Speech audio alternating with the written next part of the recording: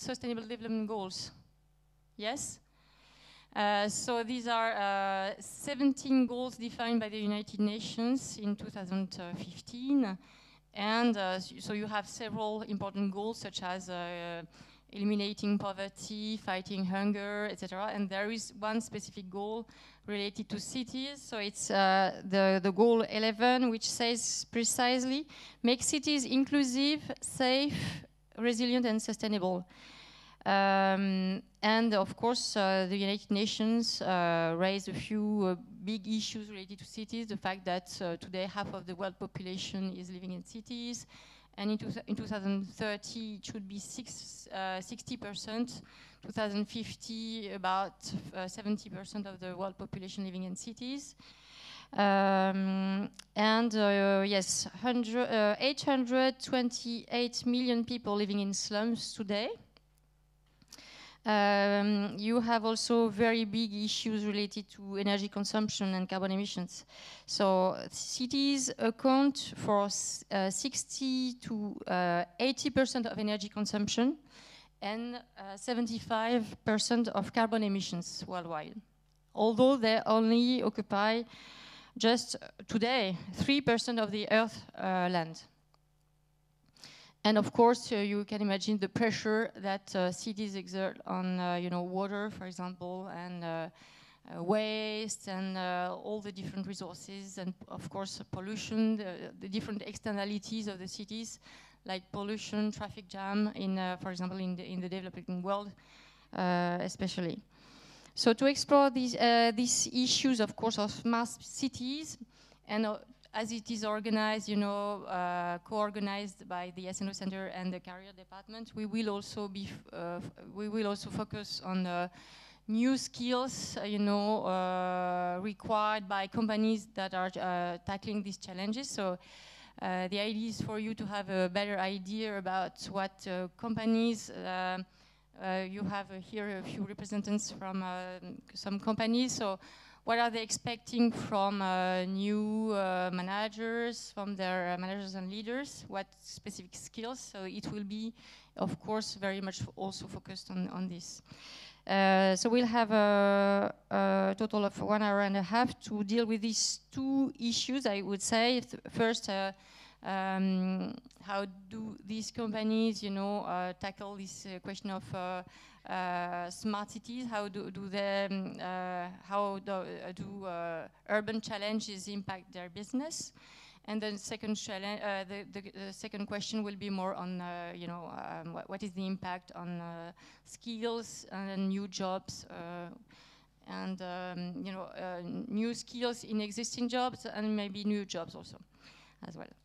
And so to explore this question, we have great speakers. We are very honored to have them with us this afternoon, despite the strike. So we have Thibaut Benekélil, consultant and director at Greenflex. Do you know? Sorry, we'll explain what is Greenflex. Okay. A consulting company. No, I think you'll do it better. Okay, and we have several alumni actually working at Greenflex. So it's, they are hiring quite a few HEC, or they have been hiring at least for the last years. Then we have also Pierre Brunet from Veolia. So you are Vice President Smart Cities at Veolia. Thank you very much. And I have to add that Veolia is one of our partner, SNO partner, that are very much involved in our movement for social and business impact. I do some advertising at the same time. So, and we are very happy to welcome Franz Besnik. That's it. Yeah. So you are head of R&D sustainability at Procter & Gamble, and you come from Brussels. And Olivia Conil-Lacoste, who is an HEC alumna in the former SASI Master, so Master Développement Durable at that time, and VP Sustainability at Bouygues Immobilier. Nice to see you again, Olivia. Yes, I come back to my the first question is really on how urban challenges impact your business. And how, of course, what is the role of technologies in your business today? How does it impact your business in general, related, of course, to smart cities? Is it also a new source of business for probably for consultants like you, Thibault? We work about technology, but I cannot get my microphone on. Thank you, and good afternoon, everyone. I'm Thibault Bénédicte from Greenflex. You probably know P&G, Veolia, and Bouygues Immobilier. You probably don't know Greenflex. Greenflex, well, it's 250-person environmental consultancy working on sustainable development issues. So we've been working on smart cities for a long time, and we are not only a consultancy, but we also develop IT solutions for our customers. So smart cities are a kind of project where it definitely makes sense to link traditional consulting and IT solutions. Well, of course, smart cities impact us and give us some new opportunities of new missions for public sector and companies. Smart city is a complex issue. Well, to be honest, when I see an intern or a consultant candidate in front of me, I like asking the question, what is a smart city according to you? Because the question is quite difficult and there can be some really different answers to this question. Because when people talk about smart cities, not only sustainable, connected, inclusive or resilient, it's a mix of all this, which is very, very important. Of course, it's sustainable and it has to work on every environmental issue, including biodiversity, energy, carbon, health, and in a district, in a city level. It has to be intelligent and connected because smart city is based on multiple data you can collect from the people that live there, the people that move there, that work there. And you have to do something very intelligent and useful with this data. It has to be inclusive, as you said, because the smart city is not something for only a few geeks, if you know what I mean. It has to become accessible to every one of us, even your grandma. She can be proud to be in a smart city. And of course, it has to be resilient and to be ready to adapt new technology. People have been doing smart cities now for 10, 15 years, and it's a nonsense to erase the technology with another one. And well, we need to have something to add, not to delete what has been done previously.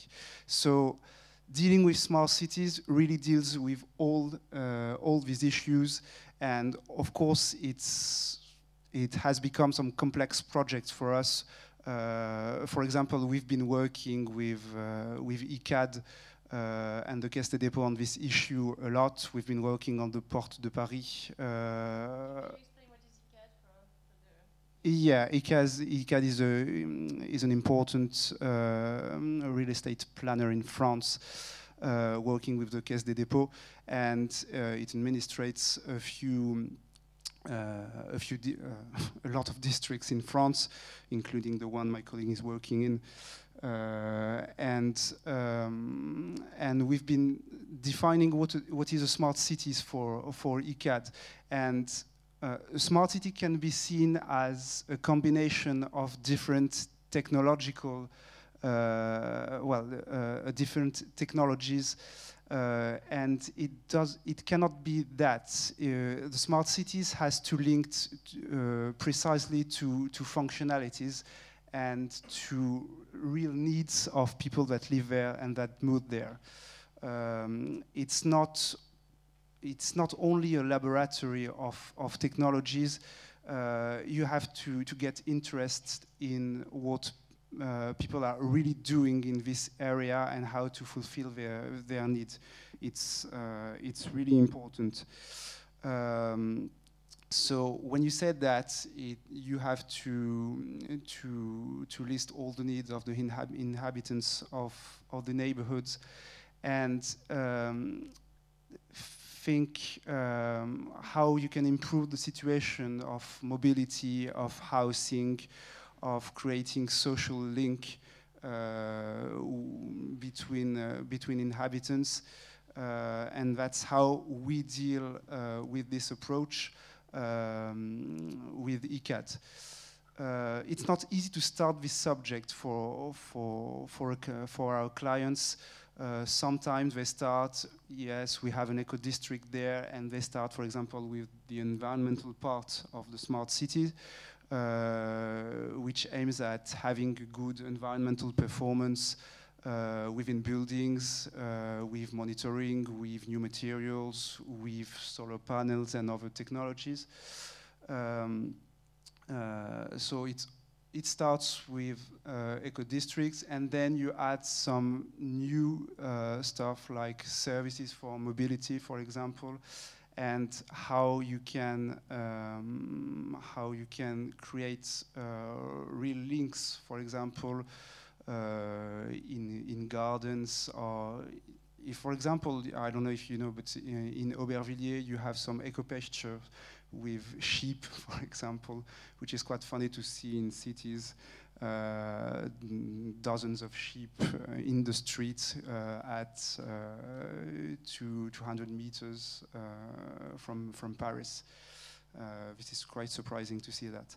Sorry, with the ECAD, what do they precisely ask you to define the whole?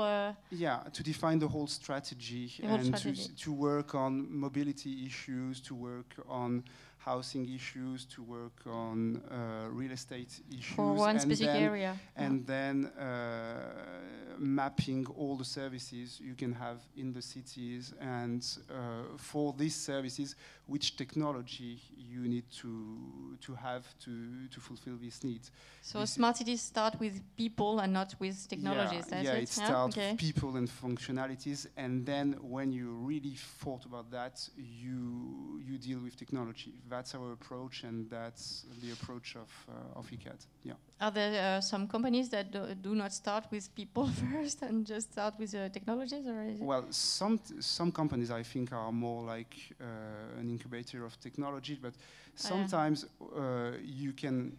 It's a question of governance. Because you can have multiple technologies developing, and it become quite chaotic, like development. And for example, you take mobility. You have in Paris and Île-de-France the will to have intelligent mobility and to have some new apps to develop that. And well, it's a strike today. But the RATP has developed some tools to improve mobility in the region, in some cities. But then you had other companies, other technology, more intelligent. Everyone is using now some applications like Waze or like Citymapper, for example. And then it changes something, because it comes from a planified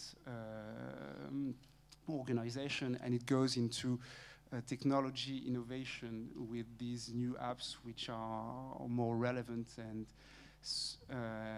and then people start organizing themselves for mobility without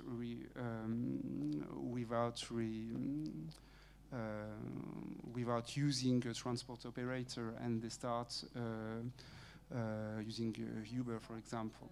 So this is an example about mobility, but governance is also very important. How do you deal with mobility issues, the RTP, other apps, or people creating links between themselves, for example, with carpooling and stuff like that. So could you give us maybe a precise example of a mission that you did with ICAD and the results of this mission regarding, you know, the main characteristics of the strategy that emerged from your work? Well, ICAD, it's a very another, you know, operator. It can well, we've been working for 3 years now with ICAD. It's adding some new services, and as I told you, it's going from an eco-district to more ambitious goals, and it's quite a progressive method to get to what we can call a smart city, a smart city. So you help also design the governance? Yeah, okay, exactly. And we, for example, for energy issues, today we have in France a very centralized approach for energy. We try to see in an eco-district what can we do interesting for energy, and you can use some housing for solar panels, and you can have some demand response. Everyone talks about energy storage, and it's also our job to tell ICAD, well, you have these different technologies. Today, this technology is achievable. This one is not. It's for in 5 years, for example. Trying to classify what we can do now and what we can do in the future, which is quite interesting. You advise some mayors, for example, sometimes? Not directly, not me personally, okay. but some colleagues, yeah. Okay. Do you want to add? Maybe later. Yes, later. Yeah. Okay. So thank you very much. Pierre, yes, Pierre Brunet. So at Veolia, what does it mean, working on smart cities? Very concretely, yes. If you can give us also examples of what you do with probably some mayors and. Sure. So thank you, Thibaut, also for your explanation. I think I'd like to echo some of your comments with some concrete examples of what Veolia has done with cities. So in a few words, Veolia, we have one mission, resourcing the world. We have 2 categories of clients: municipalities, 50% of our turnover, industry and commercial businesses, the other 50%. And we have 3 business lines: water, waste, and energy. So being a provider of municipal services, of course, we've been directly impacted by these smart city initiatives. And our experience that I'd like to share has gone through 3 different phases. The first phase, like 5 years ago, we realized that smart initiatives, being smart, was really becoming a common expectation from cities. And so we decided to leverage technology. So we did start with technology at that time to respond to these expectations from municipalities as a way also to differentiate from competitors, to demonstrate the fact that we could be at the forefront of new solutions. So really smart solutions, technology, putting sensors. So the example I would like to share is with the city of Lyon for water services. 5 years ago, we put in place a lot of sensors and then a platform to analyze data coming from these sensors in order to be more transparent with the municipality, share in real time what's going on in the city, to be more resilient, being able to react faster in case of crisis. So really a solution targeted at differentiating ourselves, so from a business development point of view. That was the first Sorry, step. it was for water or for... It was for water, yeah. Okay. I'll use a few examples for water, but they could be applicable for other topics. Second phase, we realized that it was nice, you know, in a business development point of view. The city liked this approach very much, but we questioned the impact that it had on the services we provide. And so we turned it upside down, and we looked at it really from the field, from operations. How can I use data in a different way to manage my services, provide better quality services? How can I cross data from different sources? So looking at, you know, at it from a very practical way, and then building the solutions, defining the technology to serve these objectives. So in a way, what you have described, starting from use cases, as we call them, or, you know, objectives of in terms of services, and then going to technology solutions. So that's the second phase. Still very much inward-looking, you know, managing services. The third phase, we then turn to our clients, looking at their perspective. What do they really want to focus on from, you know, from a city, from a mayor point of view? What is important? And of course, you know, it comes to people, to inhabitants, citizens. What do we offer citizens? Smart city has to have inhabitants at its core. It's not smart for, you know, the sake of being smart. No, digital, it's smart, big for a purpose, and one of the main purposes is to be more inclusive. So we've developed very practically a few mobile apps to engage citizens in public services. The very well-known one, as an example, as an illustration, you see something going wrong in the city, in the street, you take a picture, send it to the city, it's geo-localized, you can put a comment. So it's a way for you to contribute to making the city a better place to live in, and it's a way for the city to react faster. Another application, I think, that the latest we've produced is called Fastoche, which means, well, easy in French. It's an app that is targeting citizens that have difficulties with their budget, you know, to reach, to have ends meet at the end of the month. So it's a simple app with a social reach to help citizens to manage their budget. So calculating, okay, what are the bills you regularly have, what do you have to take into account, and how much do you have daily available that you can spend. Very simple, but a practical app connected to our services, but not only. And that's leading to my second point. If we look at clients, looking at the city, we've developed this time not for citizens but for mayors, what we call a city dashboard.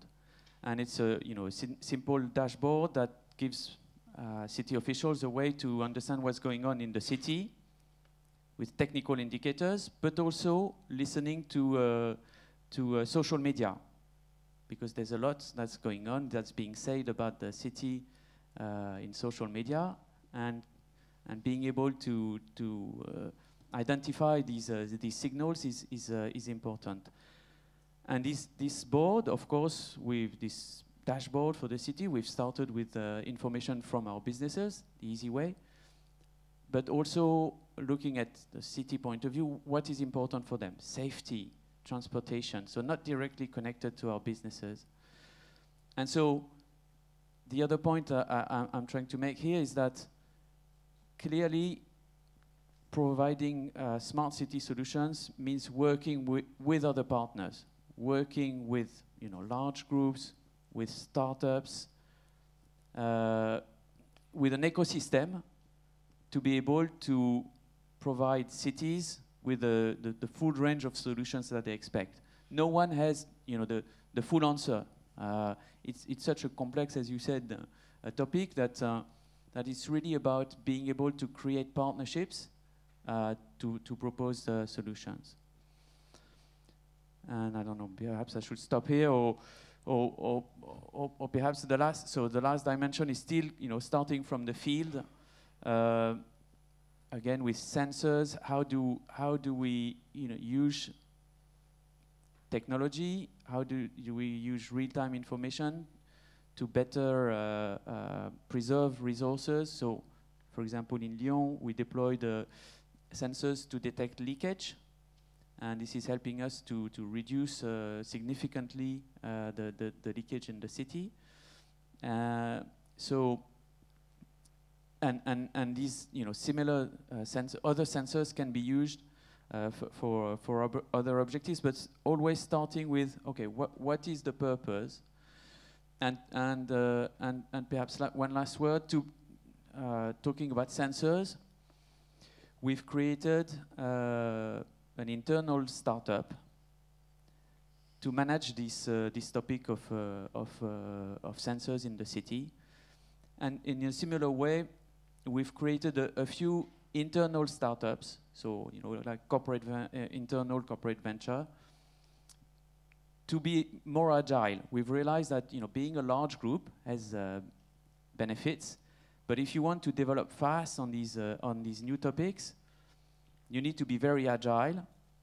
And so we've created these small entities to let them grow, partner, look at disruptive ideas in a way that perhaps would have been more difficult if they were just, corporate departments. So this is something we've initiated. We've got what we call Nova Veolia, grouping 7 different startups focusing on various aspects of smart cities, in order to be more reactive and more agile in our approach to this issue. Thank you, Pierre. So what I understand from what you say is that technologies are, in a way, serving environmental issues, but also social issues, and they're associated with a sort of ecosystemic innovation, working with lots of different actors. Yeah. Thank you very much. Olivia, it's your turn. So I think you have prepared a few slides, and we have a special translator, Sophie. So Olivia, again, is VP Sustainability at Bouygues Immobilier. So you have started quite recently, I think. Yes, 6 months ago. And so what does it mean, smart cities for Bouygues Immobilier? So can you give us, again, precise examples of, I don't know, buildings, okay, but also areas? Yes, what does it mean for you? Hello to everyone. So yes, I'm at Bouygues Immobilier since 6 months. Donc I'm going to try to describe you what we do and in the smarter way. And I'll do it half in English and then a bit in French, and with my translator with me.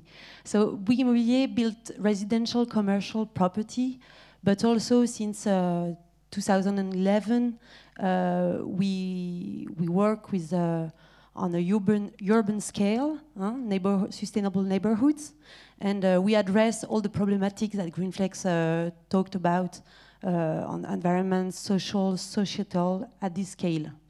In the same time, we have an innovation department that work on proof of concept on a lot of subjects and address also the smart cities. I'm going to tell you how. I want to show you 2 examples of what can be smart at the scale of a building and at the scale of a town. So, for example, this is Sways. Sways is a program. It's an office building that will be built in 2021, and the person that works on it wants it to be very smart in 4 ways. He wants it to be very comfortable for the people that work in, but he wants it that it can transform itself for the different purpose on real time. You don't do it on measure for one client. You do it for it to evolve in time, and it change. I don't know. The meeting rooms can change place. It can change all the time. It's very secured. It has cyber security, and you can, with the face of people, know who gets in. You can rent some part of the building to people that don't work in the company when the place are free. But the building knows it in real time. I don't know if in a given time. So you can say, okay, there is a room free, there is parking lot free, there is you can go to the restaurant, it's free, and so it's in total connection with the neighborhood that gets in. And the fourth part was that, of course, it is positive in energy, and it can adapt to how many people are inside, and regulate ventilation, energy, warmth, and things like that. So that's the next step of what we do already, because already we do green offices, that's positive energy offices, but this is the next step. The next step will be to have a building that can transform itself also in, for example, within years in logement, in apartments, if we need it. Today it's really hard to do that because it's different norms. It's hard to do. So this is a challenge for us to have this type of building that can transform themselves and to be not obsolescent at all. And this is a smart, sustainable city. But you have. Is that okay? You may have also. You hear me? Yeah. Yes. Some what we call functional diversity buildings that offer both. You know. Yes, we also work to have hybrid building that can have both, of course, for have a mixed city, generational, social, and functional mixed city. This is very important. That's just an example. I don't know. Oops. I don't know if it's. That is inside Suez, you can see. And that is, for example, the living square. It's 1,700 meters, and this is shared by everybody, and you work in a new way in that type of building. So that's just an example. I like this example, and I wanted to share it with you. At the scale of a neighborhood, we work also on the energy. I mean, we try to do some smart grids in different neighborhoods. HEC Grid, for example, at Issy-les-Moulineaux, and this is very technological, and this is really based on data. So we need a lot of new competence to do that, and we have also a lot of how to say that. The law, the rules stop us also on this kind of experience. So we have to negotiate to try to do some new experimentation and of a decentralized network of energy between producer and consumers in the same neighborhood. But the smart grid can address other types of subject, like environment, mobility, communication, other service. So the last example I wanted to show you is this example. It's this is in Lyon. This is a demonstrator of a sustainable city. We're not alone on this one. It's a lot of partners, and we work with we work with a lot of partners. I can show you just here. There is a lot of people working for this. There is 14 signatures and 70 companies. There are some startups. There are some other companies. There are some. There is a WWF also. There is a lot, and we try new types of services for the users. We try, of course, the smart grid. We try to develop a soft mobility. Well, you can see all the partners here. And to do a smart city, you need all those competencies. You can't do that on yourself.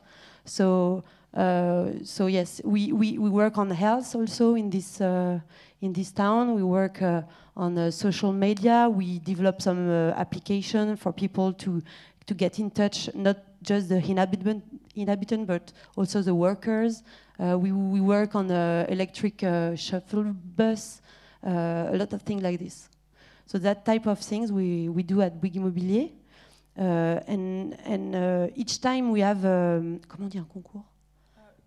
A contest to win in a town, we have to ask ourselves the question, what would be intelligent to put in that context of this town? We have to study what are the habits of the inhabitants, what are the real needs, because you can't do a town that doesn't correspond to the needs of their inhabitants. So this is also very important in the way we work. We won't do the same smart city everywhere in France. You do different smart cities. Voilà. Okay. Could we say that you, in a way, try to promote the third industrial revolution? That do you know about this? You know, from Jeremy Rifkin. This Functionality? No, you mean, or third industrial revolution. Digital? It's about decentralization. You know, having autonomous areas, sharing their energy, etc. Yes, the smart grid is exactly this. It's sharing energy between consumer and producers, and we try to promote that. But there is a lot of technological challenge and juridic challenge too. Yeah. Okay. So you need to do a lot of lobbying. Yes, probably. of course. Yeah, of yes, course. yes. Thank you very much, Olivia. So, Franz, it's your turn. So, what does it mean, smart cities for Procter & Gamble?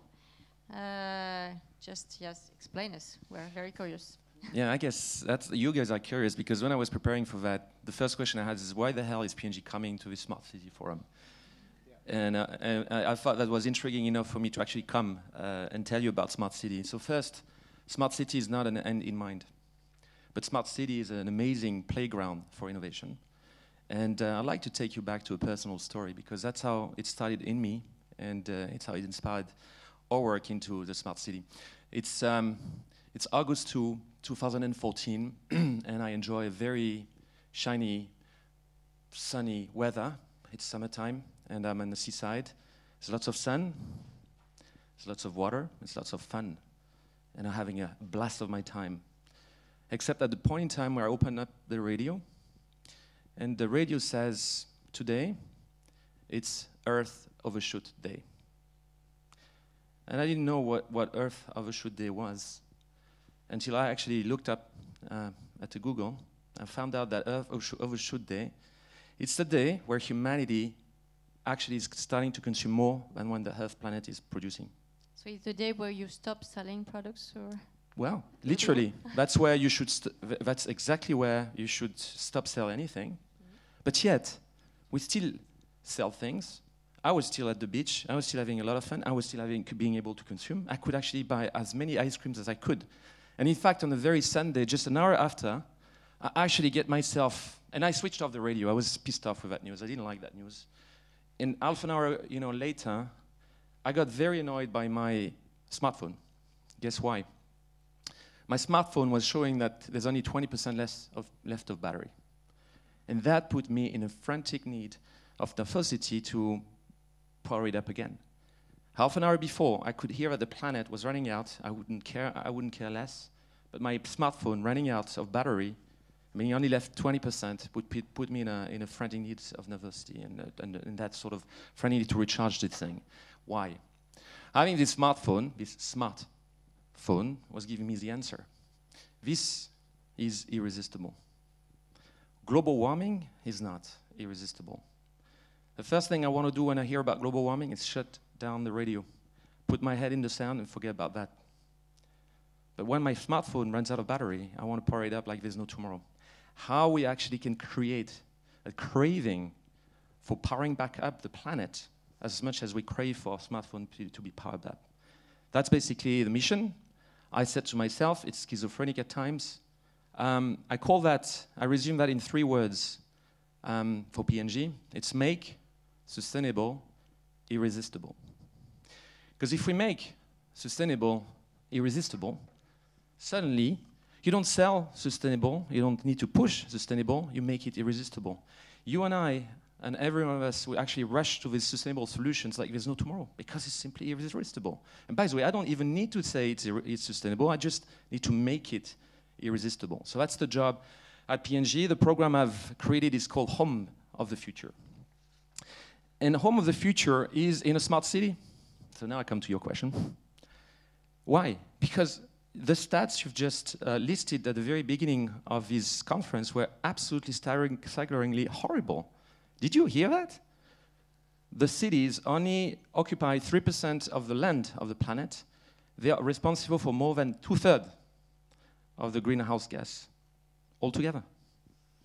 70% of the population are moving to cities. In fact, every single week of this year, so by tomorrow, when we close the week, at least Friday to Friday, there will be 1.5 more million people that have actually moved to cities over that week, that 1 week.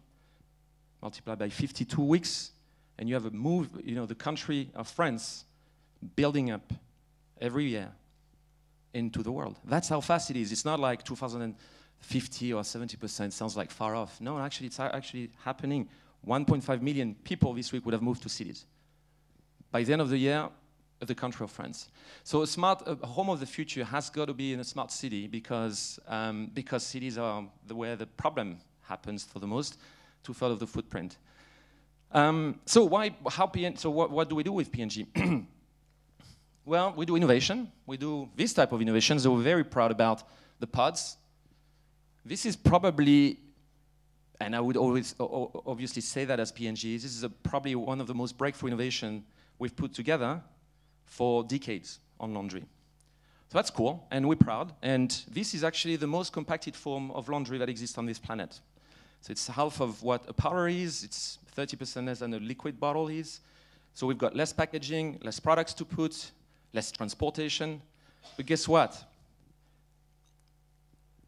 Over the entirety of our products, this formula accounts for 5% of the footprint. This package corresponds for 5% of the footprint. The transportation of this package to the consumer homes and the shops accounts for 5% of the footprint. And disposing of that package, recycling it back, accounts for 5% of the footprint. So there's a big bar left at 80%. And what it is, it's actually the home usage. It's the washing machine, it's the hot water. That's the problem. That's where we need to actually make huge, huge progress. The fact that you're shampooing with hot water, the fact that I shampoo with hot water, the fact that I hand soap with hot water, the fact that I actually wash clothes with hot water, all of that is creating most of the footprint impact. So that's why P&G cares about solving that problem, which is a home problem in cities, which is 2/3 of the problem of the planet. So that's the short answer of why is P&G dealing with smart cities, because you know, smart is certainly part of the irresistibility. It's not all, but it's a big one. So that, you know, hopefully sensitize you with how much it matters to us. Now, once you've actually observed that and appreciated that there's a huge 80% footprint impact that you're having, just like the fact that you use hot water, then what do we do about that? The other big problem also in the homes is waste, but that's actually pretty visible. People actually see the waste. People don't see necessarily how much hot water, so waste is a very visible issue. It's only a little easier at times because it's not invisible, but the hot water is totally invisible. You don't know how much hot water you're using for this. So talking about waste, and talk about that smart city, 2 years ago, we've actually brainstormed probably one of the craziest idea that we could ever think of, to actually being able to recycle soiled diapers. This is a clean one. Obviously, I didn't bring soiled diapers with me. But how about we're going to actually take the challenge of recycling that waste, which is extremely visible to consumer. Not only is it visible, but it's also odorant. How are we going to actually take the challenge to recycle soiled diapers? Get soiled diapers back into parts of it will be fertilizers, the other part will be plastics that gets back into an upcycle to furniture or the cellulosic material. How are we going to actually go do that so that now we close the loop on the diapers. And that's a crazy idea that emerged 2 years ago. It was kind of a big bet. We actually are making a lot of progress. We are starting, believe it or not, 2 years down the road, a pilot in Amsterdam next year. And one of our venture companies has basically cracked the process of recycling soil diapers. This one is recycled? That's that's a new one. Oh, yeah, so the process is running. It's actually demonstrating. We now are putting it in full scale in a city. And that's the other link back to your question about smart city. Why smart city? Why P&G? Well, when you actually decide to go after what I call closing the loop, creating a circularity in solutions, break the model of just make, use, and dispose, and who cares where it goes. But when you're actually going to close the loop and really create that home of the future where you close the loop, you look for circular solutions, we have to go and work in cities. Suddenly, when you create a soil diapers, when you want to actually recycle soil diapers, you have to create a stream, a recycling streams for it. It doesn't exist. Today you just to work with exactly. my neighbor? Well, we have some partnerships right now with other neighbors, but yeah, I mean, you can partner at the end. Exactly. That's one of my wins coming here as well, as meet with you, and we also with the partners. But when you actually decide to recycle diapers, you cannot decide that on your own and say, oh, let's recycle diapers. No. Suddenly you have to create a special streams called soil diaper streams. It doesn't exist today. It's just thrown out in one garbage. Suddenly into a different collection system. Suddenly into a municipality challenge where you basically create a whole supply chain of something that didn't exist. And so that automatically gets us into a smart city. And how we're going to smarten this whole thing. How we're going to reinvent the business model. How we're going to actually incite the consumers to really do that. How we're going to make it easy for him and her, so that it's actually a pleasurable, I call that an irresistible experience, that these diapers gets recycled back. But that's not, we cannot be on our own. We have to have partners, as you said, and we have to work with municipalities big time to change those models. So, although the home of the future as a closing, there's lots to be done. I started this program about a year ago. We brainstormed the specific diapers idea a couple of years ago, but now we really want to, under that roof of the home of the future, think about the future of laundering, the future of closing the loop on shampooing, closing the loop on hand soaping, closing the loop on washing dishes. What does it all mean, and how are we going to do that? And so the future is ours. Thank you very much, Frans. So it's time to come to the issue, the skills issue, and the new jobs that emerge from all these smart cities. So how do you see Thibault? What are the new skills that you ask your consultants, for example, to have in classical job of consultant, or new jobs that emerge? A consultant cannot do everything, that's for sure. But, well, it can trigger some interesting ideas. We've talked about diapers. I didn't know we were going to talk about diapers when I came here. I was still, of course, I was wondering what PhD was doing here. Of course. But I could have talked about fruit and vegetable and sort channels in cities. We've been working on the carbon footprint of some key players of the DMS in France are very interested in these issues, and so yes, the key issue is we have to create some new feeds, and we have to invent some new business models. I'm a consultant, and I can see we have some needs of a lot of different things to make real smart cities. We need to analyze some data, of course, and well, everyone is talking about big data. I don't want to be LinkedIn right now, but it's quite an important issue to get to analyze this data, and we have sensors everywhere. Either sensors are from Veolia, from cities, from EDF, from other companies. we have sensors, we have data to cross together to make energy optimization, waste stream optimizations. So this is the first requirement to analyze this data. We also have we have a lot here. You have a lot of large companies. You could have had a panel with startups or even individuals. That's very important. Initiatives are really mushrooming today, and of course we're going to have some new business models. And every city, as you said, is quite unique, and the business models are not the same, and we need to analyze that, and in incubator structures, we need to compare that and to make the right decisions. Either it's a public actor or a big company that wants to integrate new initiatives. So we need to you're going to need to analyze some business plans. It's going to be very important, and to see what's the real impact going to be on CO2 emission, on health issues, and of course financial KPI. So this is quite difficult, but it has to be done. Of course, you have new organization issues in cities for individuals and for companies. What's going to be their source of information? How are they going to be rewarded for going into a smart city plan, for example, for giving their data? You also have a lot of issues regarding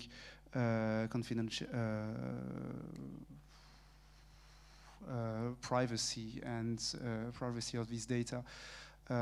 So you have a lot of organization, technical analysis of data, new way to build cities, technical requirement, new business model, and of course make actors change their way to sell energy, to sell vegetables, to sell diapers, and to monitor all these aspects. So you have a lot of new jobs coming, that's for sure. Thank you very much, Thibault. Pierre? Yes, some similar comments, I guess. Obviously, skills that are absolutely needed are, innovation. That's key. It's changing so fast. So having the ability to see things differently. I mean, your example, circular economy. How do we, look at something from a different perspective? How do we, change the way we approach, not from linear but circular, for example. So innovation is key. Clearly, having the ability to design new business models. So it's not just technical innovation; it's really innovation, full range. Also, what is the new business model? This is for us one of the key issues when we're talking about smart city initiatives. What is the business model? So that's another type of skill that is required. I would say also having the ability, even more than before, to work collaboratively in teams. As I mentioned, it's really about ecosystems. So how do you partner with others, other departments, but also other companies?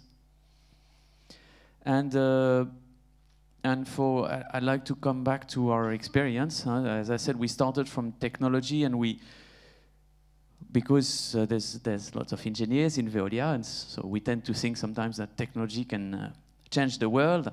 But if I come back to the example of Lyon that I mentioned, we realized that we had put in place a great solution, lots of sensors, big screens, and systems that analyze all this data, but that it didn't have such a big impact on the way we provided our services. Because what was really missing, and what's key for any project, is not so much technology, it's the change management. side of it. How do you use that change to really impact your activities?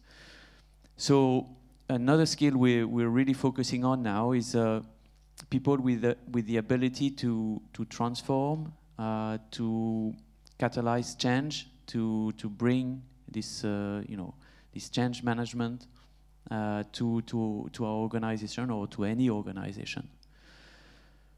So I would say these are some of the skills, and still, well, as I said, very much technology driven. I'm an engineer by training, so I would say everyone should have at least some technological background. Artificial intelligence, blockchain. These are buzzwords, but these are also topics that are going to impact all businesses, all activities. So all of you should have some understanding of what it means, what it's about. Not necessarily to be able to be a scientist or data scientist. This is a skill we're also, of course, looking for. People with data analysis skills, but so not necessarily required from all of you, but at least to have the knowledge, the understanding of some of these technologies that are going to drive changes. So, thank you. So I understand that we have much work at HEC to develop all these skills. Thank you. Olivia, you want to add a few points?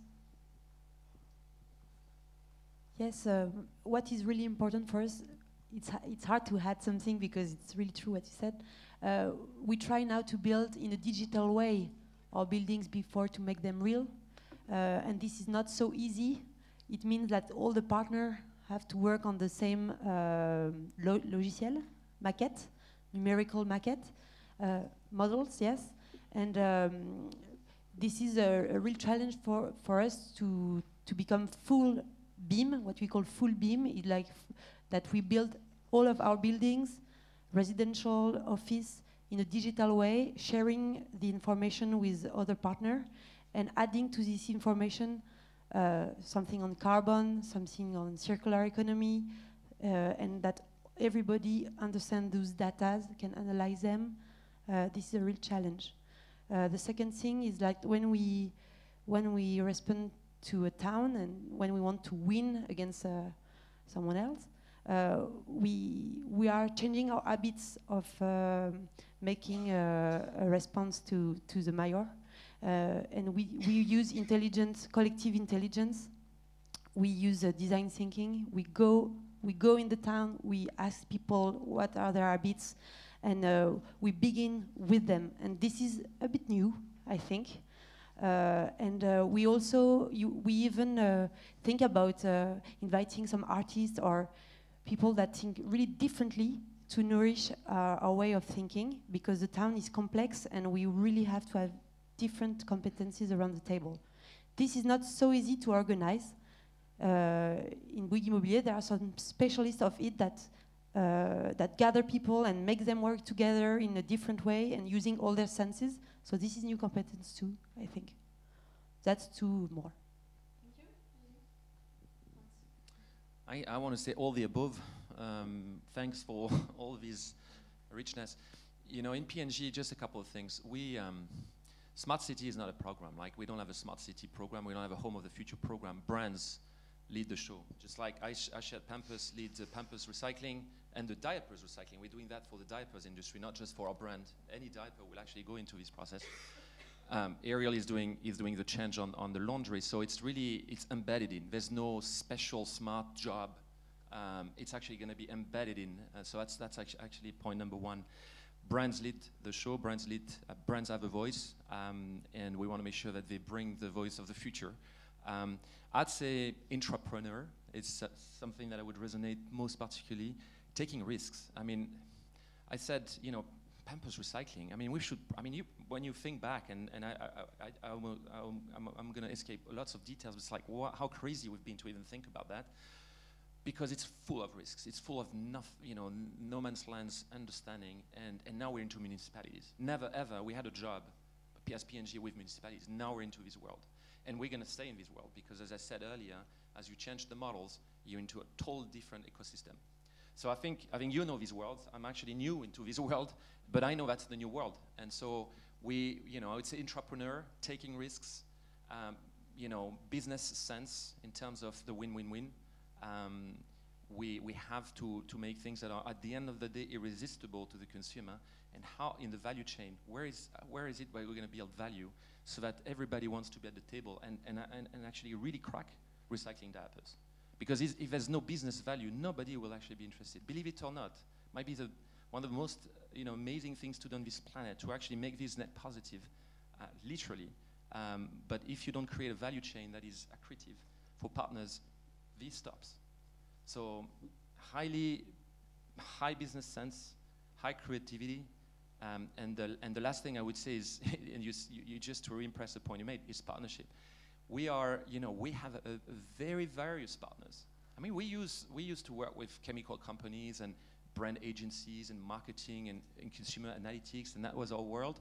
Now we're into public, private, municipalities, NGOs, and still with the same ex-partners. So it's not like somebody you said that you deleted what you had before and you acquired new things. No, it's that plus that. And now you're into the world of closing loops, circular economy, totally different world, and especially to a gamut of different partners. So entrepreneurship, taking risks, high business sense, and three, that deep ability and agility to work with different partners. And all of that, of course, with a grounding point, which is called consumer irresistibility. So absolutely be consumer obsessed to start with. So I think you said the most essential things. I'm just, before leaving the floor to the participants for a Q&A session, just say that what strikes me is the necessity to to have so many different skills. Although you may have different consultants in the same firm with different skills, I think yes, what you expect from maybe future HCCs is to have a sort of systemic approach, understanding environmental stakes and business also dynamics and technologies, what you said, and the human element. And the human element meaning the capacity to work with very different stakeholders, to listen to the consumers, to the clients, and to involve, I think, yes, to involve citizens, mobilize citizens also. It's what you work on probably at Pleine Commune is how to mobilize citizens in order to make them participate to the new dynamics and the smart city dynamics probably also. Yeah. So now it's time to leave you the floor for questions, and after we have a small tea or what? Yes, yes. So if you can introduce yourself, please, and explain us to whom you asked the question.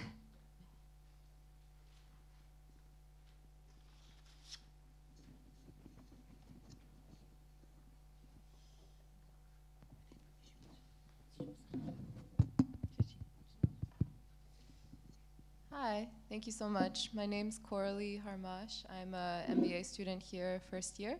And so thank you to both Veolia and Greenflex for your comments. I was curious, you guys both described the aspect of smart meters, whether it be for water in the United States, where I'm from. In Boston, there was an experiment with smart meters as well. And so you have a lot of energy companies talking about consumer-centric sorts of products now. The prosumer, who's now looking to be the center of all, or producing energy as well. So you have a very different focus for the utility company. However, what we found that was interesting in Boston was that even though you're putting in these smart meters, you have a very limited it's not a linear impact that you have on consumption or usage, and that you found at the end that it was basically the MIT students which were extremely interested in like how everything was reacting together, but that the remaining portion of the population had kind of just put the smart meters in the drawer and proceeded on life as usual. So I'm wondering, in your projects, how do you ever have the chance to do an impact analysis, and if so, or could you just tell me about kind of the struggles that you have with smart meters and where you are in your projects with those? What sort of impacts you've seen? So it's a question for Pierre. For both, for either. I'm not sure who is. I can start. Thanks for the question. Yeah, we have experience with smart meters. Initially, we decided to deploy smart meters from the operator's point of view, thinking, okay, it's going to drive efficiency. Less people running around to read meters, better management of the meters and of what is actually consumed. So looking at it from the operator's point of view. Then we went into, okay, what impact does it have on consumers? Is it going to reduce their consumption? Or is it going to facilitate their life? We don't have to knock at their door to read their meters. We don't, we can, in case of water meters, if there's a leakage in their property, we can send an alarm, warn them, or if their consumption is suddenly going high, we can also warn them. So yes, it's making it easier for consumer. We've seen that. However, I agree with your point. Is it helping to decrease consumption? Not so easy. And we've had some specific experience with social buildings where we really wanted to monitor if that could help people living in these social buildings to reduce their consumption, because it's all the more important for them. And what we found that, again, just putting the technology was not enough. Didn't drive so much reduction in consumption. So what we did is we partnered with associations and that also conducted some coaching. So it was the combination of technology plus coaching, knocking at the door, saying, okay, this is how it works, this is how you could use it, this is what you should look at. Only through this combination of human interaction did we see some impact. Otherwise, I agree, it's more difficult to get. There's plenty of apps that are created to help you monitor and reduce your consumption. It does help, but only to some extent. Thank you for your question. I totally agree with you. We can see the same thing in France. I'm not going to talk 10 minutes about Linky. Don't worry, you can read the press. But of course, Linky, which is installed by Enedis, which is the distribution system operator in France, is hugely controversial because for 10 years we've been hearing that just putting Linky would be an electricity reduction of between 5 or 15%, something like that. Well, it's false. Of course, why is it false? It's false because Linky, it's just a box. You can just put a USB device and that's all. Enedis is not acting like a teacher, it's just acting like someone installing something to eventually make its own life easier, but it's not really thinking about the consumer. It should have provided the customers with examples, with things to look at when you look at your electricity load. Something not so funny is that for all the Linky installed in France, and you already have a few million Linky installed in France, only a few % of them have created an account online on the site to just see their 10 minutes load and precise load and to do something. And this is not doing enough to do that. So is it the DSO responsibility to do something? Is it the municipality responsibility to do something? Another company? Is it the provider which uses the data of the distribution system operator to do something? Probably you have to invent some very simple ways to read the information, to understand it, to say, well, this Sunday I consumed 10 times what I consumed the Sunday before. You cannot do that right now, and it's not really normal. So you have to have that, and I'm also thinking maybe adding some generation information.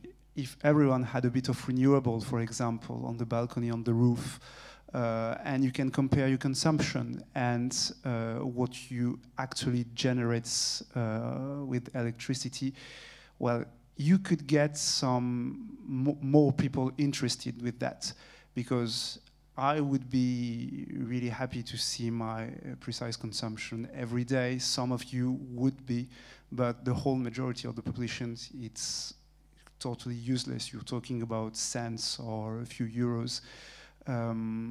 So you need to invent some new ways to mobilize the consumers. It's important.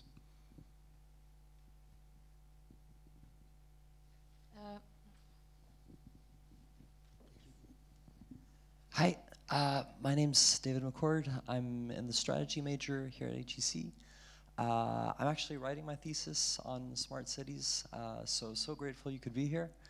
And my question is that one of the main breaks I've come across in the literature for smart city initiatives is that you see that these projects are each time so unique and so dependent on the location and different partnerships that oftentimes companies will fail to create scalable models. So I don't know if this is a problem you've been confronted to, and if so, how you've addressed it in your companies and projects. Thank you. It is a major problem for us because we serve the world, 5 billion consumers around the world, and we're not going to do one city at a time. It's impossible. Like, it's not a job we can take. I found, at least, and I don't know whether it's your experience, but in my pioneer experience of working in this space, a scaling consortium called C40. This is the consortium of the 97. In fact, it started at 40 biggest megalopolis of the world. And they decided just to share and reapply innovation, just exactly to your point. It's like, how do we learn from each other versus reinventing in each cities what others have actually already invented? And how do we find points of scalability? And so that's why they call C40. Now they are 97, so they are actually growing. And what we really are trying to do, I mean, I found that work pretty fascinating. And I have to say, I'm still a kid in the block here, so you guys might know much better than I, but I know I'm working after them because they're profiling the cities in buckets, like 4 buckets.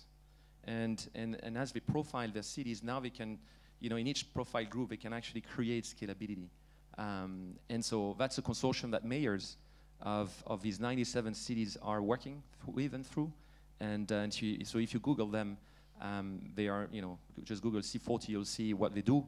They've produced an amazing report called Deadline 2020, where they basically are not only profiling those cities, but also glide pathing the ways of the 97 cities to the 1.5 degrees Celsius and 2 degrees Celsius scenarios, and then roadmap what needs to happen where. So this is a major need for us to find points of scalability. So we will not, as I said, go recycling diapers one city at a time over the planet.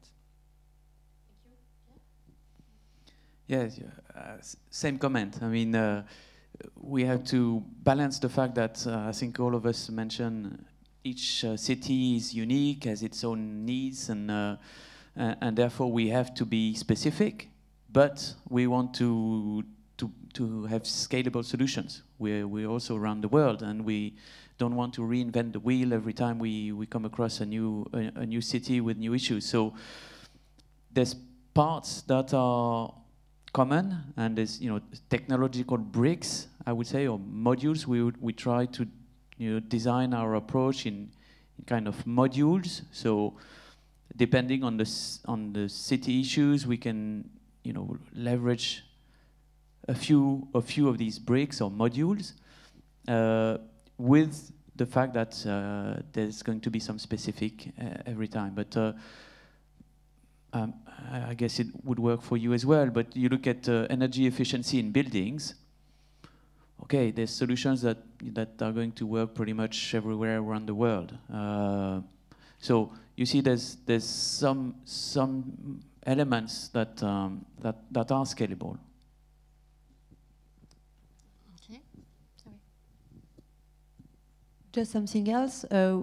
We find solutions with startups sometimes for a different problem, and that's also a problem because the startup, she can give solution at a tiny scale sometimes, and you have to make the startup grow and grow to deliver the same solution in other towns and things like this. So the partnership with startup on this is also key. How we make them grow and make their innovation grow and to scale.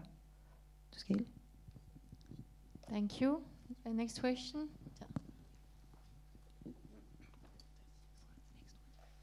Hello, my name is Laure. I'm a MSc student in sustainability. And so the presentation that we've had today was about the issues of how to tackle carbon footprint through the city. And the solution that you have all brought up is new technologies and how that it can reduce the footprint. But I think what we forget often is in the cities, what is most important is people who actually live in it. And you've started touching on it, what people live, how we impact people who live in it is by encouraging to change their behavior. And this is something that has been very briefly touched upon in the solutions that you offer. So I guess it's a question I ask to all of you.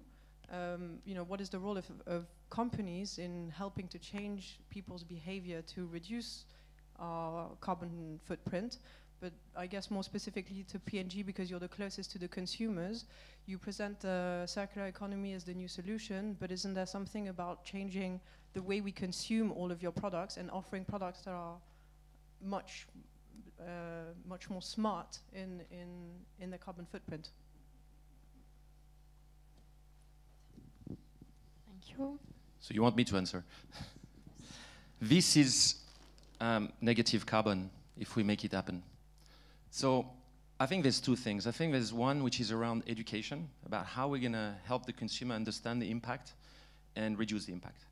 And one is really about innovation. And I think we need to move on the two pathway because, and that's why I'm very obsessed about making sustainable irresistible. We've spent years educating the consumer on washing in colder temperature. And frankly, it's very tedious. It's been a lot of marketing spending money for little progress. We've been the first with Ariel to actually talk about turn to 30. And after 10 years, the impact we're making when we, about the turn to 30 is pretty marginal impact. What works best for us is come up with innovations that literally work best in the best conditions that the consumer wants. So we learned the hard way that trying to convince the consumer to wash in cold temperature was hopeless. They were not interested. Nobody, no consumer in the world, and tell me if you're different, wakes up in the night and says, I just dream somebody's going to make me be able to wash in cold temperature. I just can't wait for that day when it happens. Nobody. You do? Yeah, on top of that.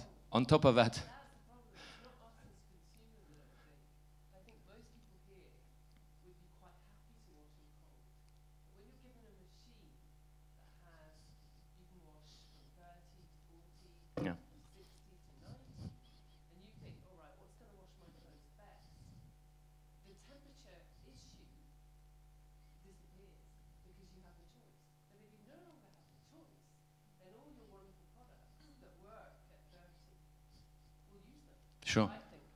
So what you're saying is just make one button and that's it. Yeah. So I'm not the appliance manufacturer, but this is one of the things we are working as an industry. So we're not making appliances, so we don't have that power. But I can tell you what we hear the consumers want is quick. And the nice thing about quick is when you actually wash quick, you don't have time to heat up the temperature to